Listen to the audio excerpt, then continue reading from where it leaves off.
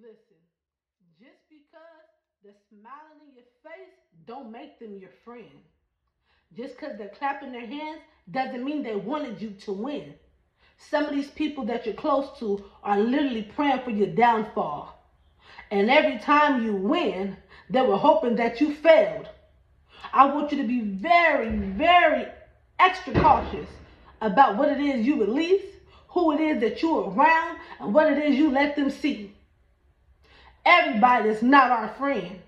The coldest part is, some of these people are the people that we love most.